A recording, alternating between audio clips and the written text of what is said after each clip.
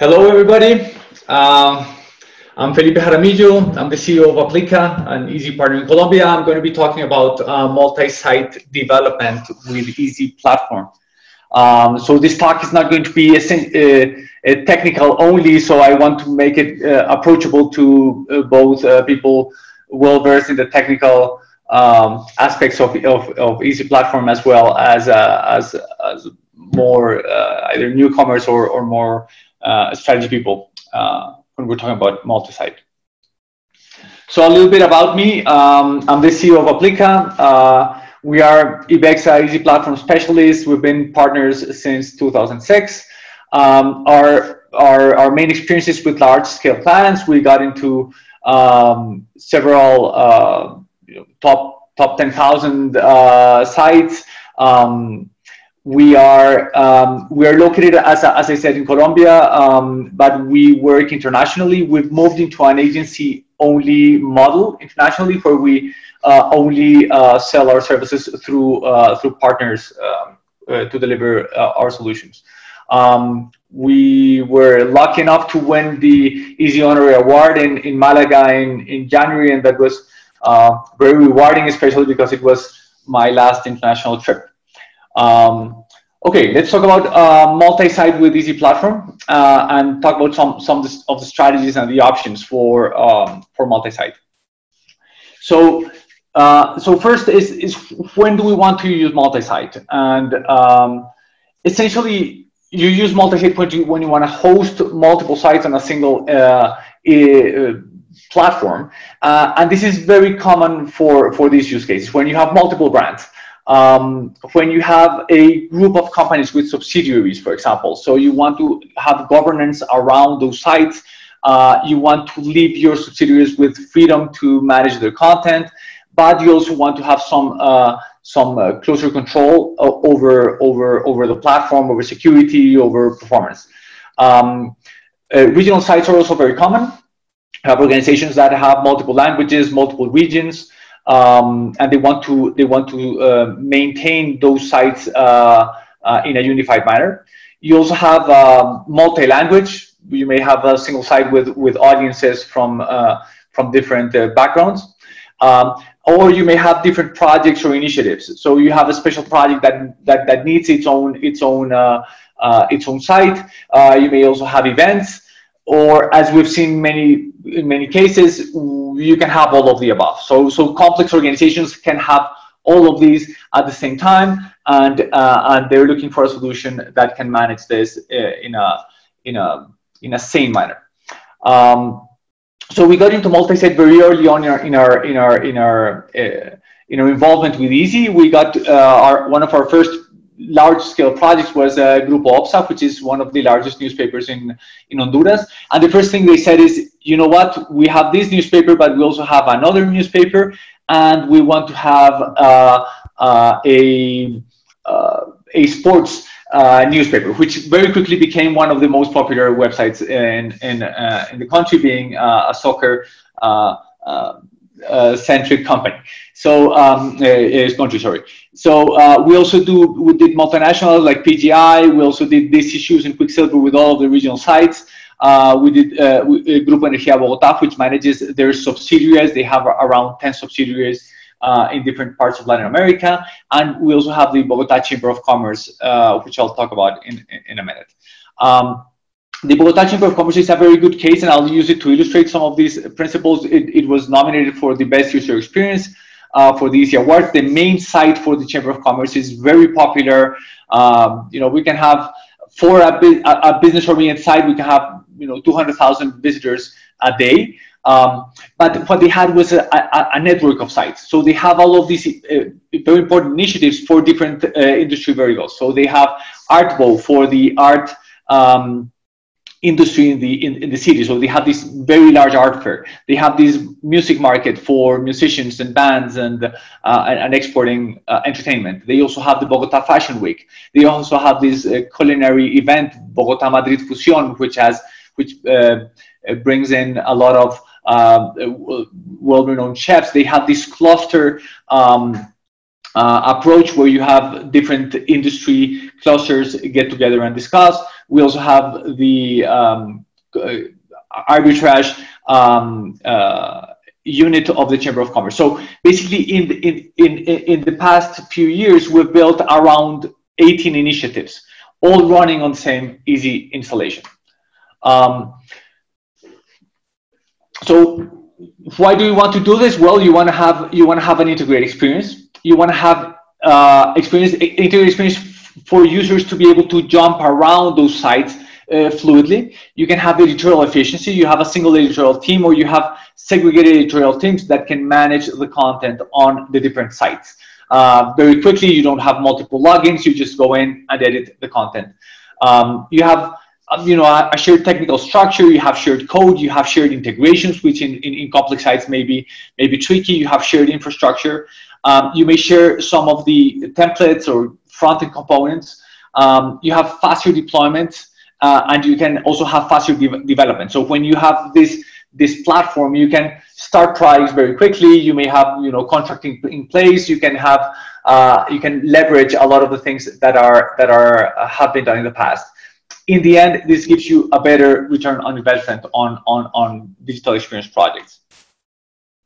So there are different approaches. So one approach is to have a multi-site with a single repository. That means, in easy speak, that is a single database, right?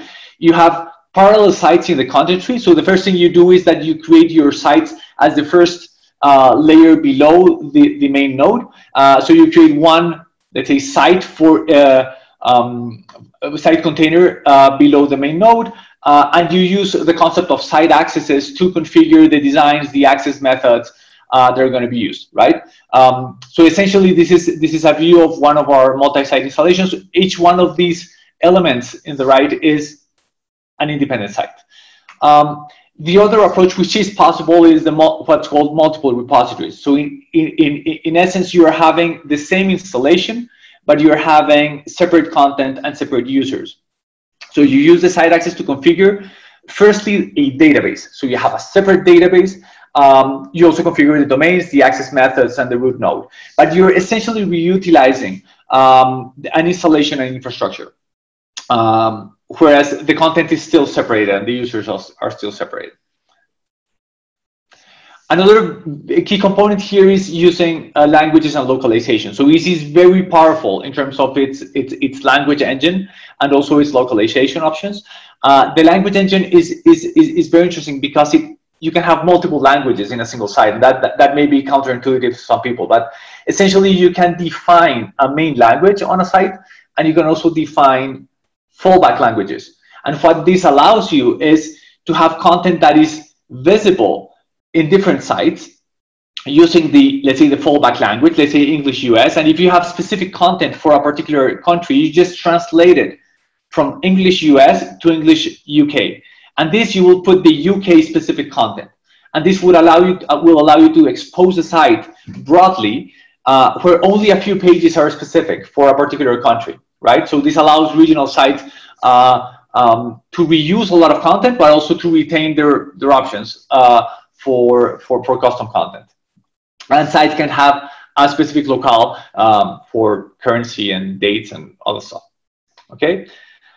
A key point here is leveraging the user role, the users and roles system in EASY. So having shared users allows you to have both a overarching senior administrators or senior editors who can edit the content everywhere, but also it allows you to put in some limitations around some roles where people can say, you can say, okay, this editor can edit everything, every content type, but only in this particular part of the subtree.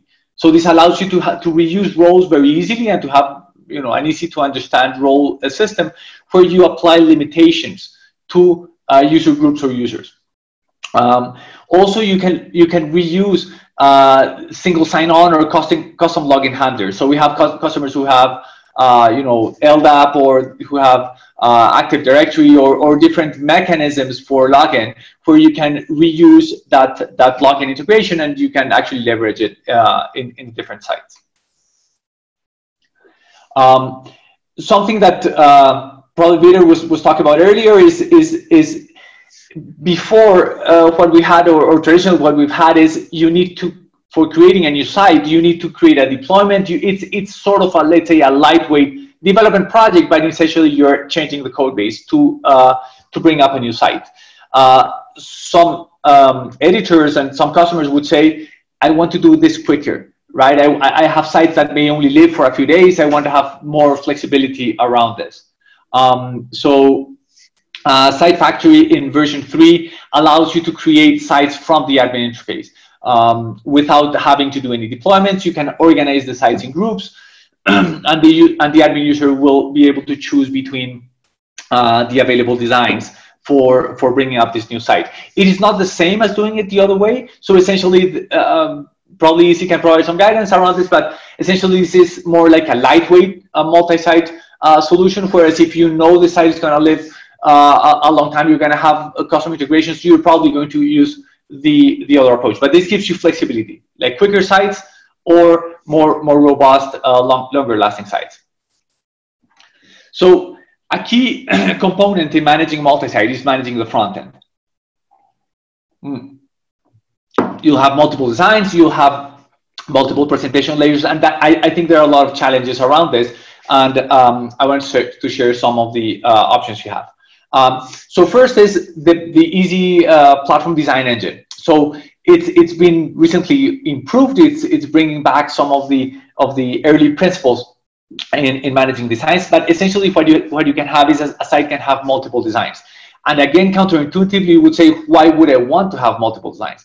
Well, it's useful for designing by levels. For example, you may have a corporate global design. You may have an energy subsidiary design element, which may encompass, let's say, a specific header, a specific footer, or some variation of that corporate design, and then you may have a specific company. So this idea of having a layered design allows you to maintain design resources very efficiently, while allowing a particular site to override or to customize the way they're presented. So this uses the model of designs and themes, where basically you can mix and match different design elements for sites. So now we have this trend with headless and using GraphQL, and that sounds very good. Some CMS systems are headless only, some CMS systems are non-headless, and Easy has let's say the two models. And actually, Yanni, who is probably in the session, gave a talk around integrating Easy with Gatsby. And that sounds very good, but you will very quickly discover that this has certain limitations for building like a major brand, 10,000, 20,000 page site. But it may be very useful for some of these event sites, for some of these program sites, for some of these, let's say, smaller brand sites. So what you will use is GraphQL will allow you to extract content in a modern way, and you can use static site generators like Gatsby that uses React, or like GridSum that uses Vue.js, and basically this generation will fetch all of the content and will generate static pages. That's fantastic for certain use cases which are more simple. Nothing gets faster than a static site. Or you can use this server-side frameworks for JavaScript using React or Vue.js, where you can build more sophisticated sites. So you have the options, and you have GraphQL as the way Easy exposes these the content. So there are some opportunities in this model. You can have a hybrid model, and I think that's very, very powerful. You have traditional model, you have headless, and you have semi-headless, which you probably haven't heard about, and I'll talk about in a minute, because that's sort of our modern approach to building sites. So you have decoupled front-end development, and that's very important when you have multiple teams. And you want to give them the freedom to design their own front end, to manage the front end layer without affecting each other. You have very static sites, if applicable, with the static generators. Some considerations is that GraphQL works, but from what I understand, it works with multi-site, but only with single repository. So you will only use a single database, which is normally what we use. Really, it's rare that we use the multi-repository approach. But GraphQL works on a multi-site environment. You can have you can have static sites that take time to regenerate. That's kind of a pain. You can have highly complex sites that may have hidden pitfalls. Some things may be super easy with Twig, and then you start doing them in Gatsby or in static site generators, and it's hard. The Jamstack development is in rapid evolution. This JavaScript API and markup, the tool set is very big. There are a lot of competing tools and a lot of ways to approach this, so it has its natural complexity. So we sort of go for a hybrid model. So for design, we've adopted what's called atomic design, right? So you have design elements that are composed into more sophisticated elements. So that the concept of atomic design is you have atoms, very small units, you have molecules composed of atoms, you have organisms composed of molecules, and you have templates composed of organisms. So this allows you to disaggregate your design into multiple elements. And we're designing with these tools for the past few years. So basically you have the front-end developers create all of these components, and you have what's called a design system, right? That you can reuse, that is very easy to understand. So here comes our approach to semi-headless. So what we call semi-headless is we separate the front end from the back end, and we use unique code repositories for each site. So our front-end developers will interact with the front end on individual Git repositories. This is easier and lighter development, so I can have a developer working on a site very quickly on the front end of a site. And we have special workflows that are front-end centric for deploying the front end to production. So these repositories are not only for reference, it is actually the front end that is being, the front end assets that are being exposed in production. And this covers CSS, minimized JavaScript, design assets, these kind of things are all contained in these repositories. And these repositories are standalone. So I can develop the full front end using this design system that I showed earlier without having to deal with easy. So I can work on the front end, I can deploy the front end without affecting the easy development workflow. The only thing naturally is that you have the templates. The actual Twig templates require just a process where somebody goes in and sees a pull request on these repositories, and they will convert that HTML, that base HTML from the design system into the Twig template. So Easy is essentially a Twig template processor, and everything else from the front end is hosted elsewhere. So one of the advantages is deploying independently, and you will think, well, that's not a big problem. But when you have a multi-site installation that has 20 sites, you want to be careful about deploying, right? You can use CDN, fingerprinting, asset version. You can use a very modern front-end approach without affecting everything else. You can develop separately. You can have your unique frameworks, languages, tool sets. It's much easier to roll back. So if you have a design, something's wrong, you can easily roll it back without affecting any of the sites. And our developers start working on the front-end layer very, very quickly. And I think that's been a very important improvement to our workflow, particularly with multi-site, even though we use it for everything else. So some considerations to keep in mind. So stability is key. So when you have a multi-site installation, all sites can crash at the same time. They are subject to crash. Somebody doing a small brand site may make a mistake, may deploy some code that is not production ready, and they may kill all the sites. So we learned this the hard way, and we've built mechanisms to protect around this. So one is naturally having a continuous integration processes, continuous deployment, where you have ways of testing, where you have automated tests, where you have ways of discovering that something is wrong in a particular site. You have very strong monitoring using transaction monitoring. You can go in and check that pages are not changing after any development. This model for multi-site, when you're having shared repositories and shared code bases, sort of favors a single vendor model. That means you want to have a stable team managing the implementation. When you have multiple vendors, multiple teams working at the same time, they don't talk to each other. They may be in some case competing vendors. You may get into issues when you have the stability of the sites compromised by a deployment. Now, let's say you want to use multi-vendor and you want to say, I have multiple agencies or multiple developers managing this. We would favor something like the Easy Platform Cloud approach, where you have multiple easy installations. We could do this all along, but the main difference is that right now, Easy Platform Cloud and container-based approaches make this much easier to maintain. So one of the problems we had is that once you had multiple sites coexisting and multiple installations in multiple sites, maintaining this, applying patches and maintaining the code base would be a cumbersome process. Whereas with CI/CD workflows, with an Easy Platform Cloud type of approach, you can manage this and not lose your hair like me. Anyway. A final set of considerations. It's easier to spin off sites than to consolidate. That means if you start and you create sites separately on separate installations, it's harder to consolidate them on a single site.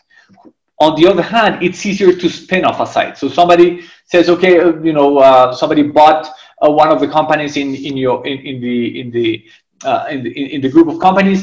You want to spin it off, you can easily duplicate the site, remove all of the other site content, and essentially get an independent installation relatively easy. Whereas it's harder to consolidate, so it's better to start with multi-site. Updates are key, so that's a very important factor. When you have new versions of Easy, and you have some sites that are not going to be upgraded, that are not being upgraded at some point, you may be holding off your ability to develop on the latest versions of Easy. So, having a strong upgrade model, and if you know that a particular site is not going to live in 2 years, and you want to have that site sort of be phased down, you may want to just spin it off. Have a separate installation for that, and keep your other sites up to date. Easy has made this, better and worse in the sense that new versions of Easy always have very strong backwards compatibility. So customers can somehow defer this choice for a while when they are able to run older versions on newer versions, and they have sort of this hybrid model, and at some point they're going to have to upgrade. So our general guideline is to keep upgrades timely, and to spin off the sites if they're not going to be upgraded. That's basically what I had to share. I don't know if you want to open for questions or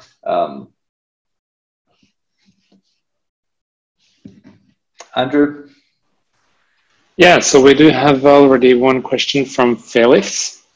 Do you see it, or you want me to read it up? I see it. Can you? Okay, so hi Felipe, great talk. How do you deal with deployments and releases in a multi-site environment? For example, what if a release should only be rolled out to some sites, but not all? So that's interesting. So when you have a unified code base, essentially when you make the update, that the kernel, the code, the core is going to be updated to everybody at the same time. And that's specifically it's referring to design changes, not necessarily an easy version update. Oh, sorry. To the design changes? Yeah. Okay, so design changes are deployed independently, as I showed in my slide. So this is a separate code base, and I can deploy design changes I can deploy design changes independently of each other. So these are, let's say, you can change CSS, you can change JavaScript, you can change images, and you have a let's say the twig templates. So for the twig templates, we have one bundle for each of the sites. So basically, we have developers access the twig templates, and we will essentially make a deployment, a multi-site deployment, where we have just a few twig templates that have changed. If the twig templates change, if they haven't changed, and we're just changing CSS, content assets, we just have a separate workflow for deploying this into production, because it's essentially not easy. Not easy, right? It's easy, but it's not changing the CMS itself. So that gives us a lot of flexibility. And if you look at it, I would say 90% of deployments are dealing with style sheets. They're dealing with JavaScript. They're dealing with content images. So we are able to separate the deployment workflow and also the rollbacks from the multi-site engine. Okay. So yeah, a follow-up question from Felix. Thanks, but this is great for headless. But what about Easy Page Builder? You can. It's the same. It's the same. So we call it headless, but this works for the page builder. So what I'm showing here is actually traditional sites that use the page builder, even, right? So so all the design assets for those sites, traditional sites, are used following this approach. If you're talking about the page builder pages where you may have preview, you may have ways of testing your changes before they go live, just from the content side. But this approach is not for headless site. The thing is, what is the idea of headless, right? That you have a separate front end and a separate user experience managed elsewhere, right? Here, what we're doing is we're lightening the load on Easy for headless. So we're just saying, you know what? You don't need to store CSS. You don't need to store JavaScript. You don't need to store design assets. We'll manage this elsewhere. So it's only a series of templates that we're managing. Okay. Thank you, Felipe. That was, and also there came in thanks from Felix. So there doesn't seem to be any more questions. So I think we are done. Thank you, Felipe. All right. Thank you all.